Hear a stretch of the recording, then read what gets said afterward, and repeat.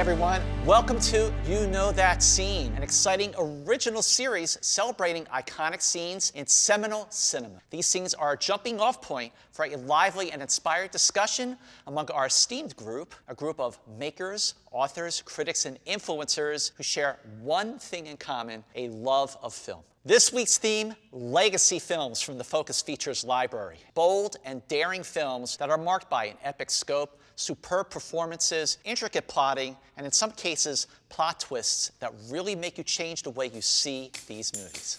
Let's look at one of my favorites, Eternal Sunshine of the Spotless Mind, directed by Michel Gondry. Who boy is this an original screenplay. In the film, Joel and Clementine are lovers, doesn't really work out, so they go through a radical procedure to erase each other from the other person's memory. We've all been there, where we've suffered heartbreak and thought, ugh, I just wish I could erase the whole thing. You know that scene where he has a gift for Clementine, but she doesn't remember it. Can I help you find something, sir? Hey, tomato. Patrick, baby boy.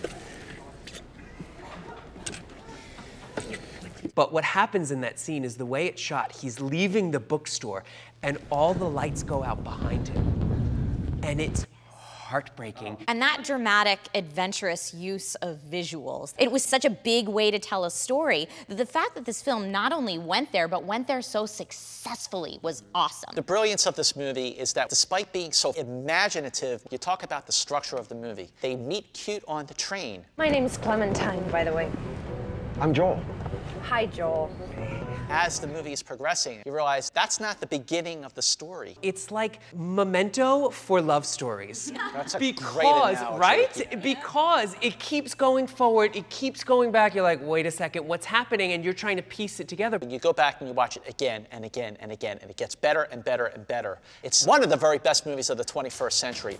Next movie is Atonement from 2007. The movie is directed by Joe Wright. It was nominated for 7 Academy Awards, including Best Picture. The movie is about a posh British family in the eve of World War II, and they are rocked by a lie told by a young girl. The scene that really sort of made this film for me, it's very early on, and you have Saoirse Ronan playing Bryony, and she sees the events of what's happening with Keira Knightley and James McAvoy at the fountain one way. Keira Knightley's account of that exact same event is seen another way. Careful! This whole movie is built on how one scene can be totally twisted through somebody else's emotions. It sets into motion a chain of events that's really tragic. Another thing I love about this film are the gorgeous visuals, and I feel like that is embodied to the fullest when we get to Dunkirk. It is one of the best tracking shots in cinema history that really gives into the desperation that the soldiers were facing. Here's James McAvoy's character, who is basically in this situation because of a lie that was told by a young girl who had a crush on him. Atonement is a heartbreaking film because of opportunities lost. All right, here is a true legacy film, another one of my all-time favorites, Lost in Translation. The brilliance of the film is how it makes you feel isolation. When sometimes you step off a plane into a new culture, you feel that moment of otherness. You know that scene where he is shooting the commercial? あなたの言ってることはウイスキーのことだけじゃないんだから。わかる？古い友達に会うように優しくジェントリーにね、そして心から湧き上がってくるテンション。これ忘れちゃダメだよ。Like an old friend and into the camera. Okay. It's so funny watching that scene for someone who always has to translate for my mom. She's like, this is a whole paragraph that I'm reading here. Are you sure they're not saying anymore? I'm like, Mom, all you need to know is it needs to be in the water for 5 minutes. You have this guy, Bob, who is not happy at work, he's not happy at home, he is burned out and he's disillusioned, and he bonds with Scarlett Johansson. She too is alone. How long have you been married? Oh, thank you. 2 years? 25 long ones. I love how she plays with real life time. She is not afraid to have silence fuel her story. Yeah, you felt the awkwardness between them. You can kind of see them internalizing, what do I say next? Because I don't know what I have in common with the stranger next to me. Having that meeting be the beginning of it, and then the end of it, which is probably the most dissected moment in cinema that we will have.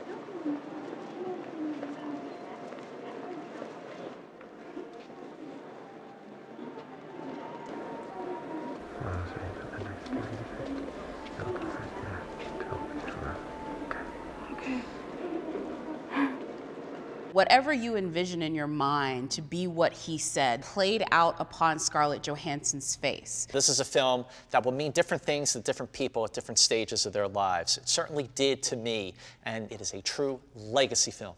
And that brings us to what is sure to be a legacy film for Focus Features, Everybody Knows, written and directed by Asghar Farhadi. And in the film, Penelope Cruz returns to her hometown outside Madrid.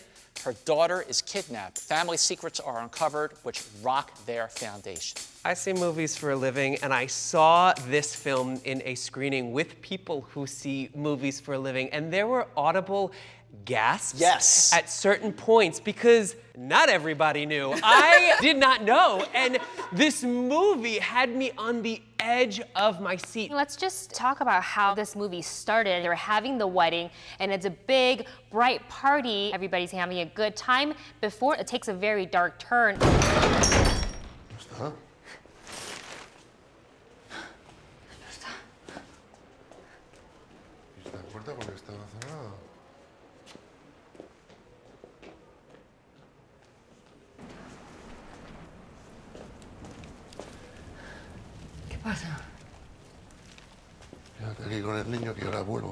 This was shot really raw, and the director didn't use any scores or a soundtrack within the movie. It really pulled me into the story, and I was just engrossed in what was going to happen. This film so expertly builds that tension. And you know that scene where Lara is in the car and they're out looking for Irene. She asks everyone what happened to that girl in the newspaper clippings. La mataron. La mataron.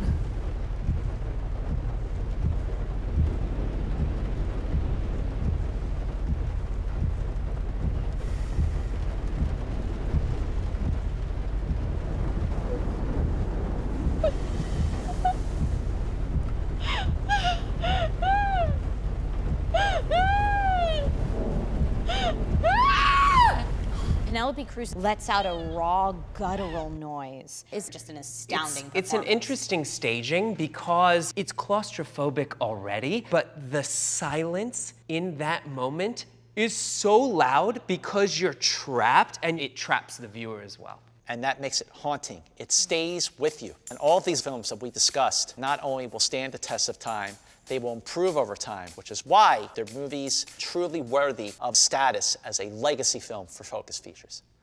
I want to thank my amazing co-hosts for joining me today to discuss some of our favorite films from the Focus Features library. And thank you for watching. Please like our Facebook page, and we'll see you next time on You Know That Scene.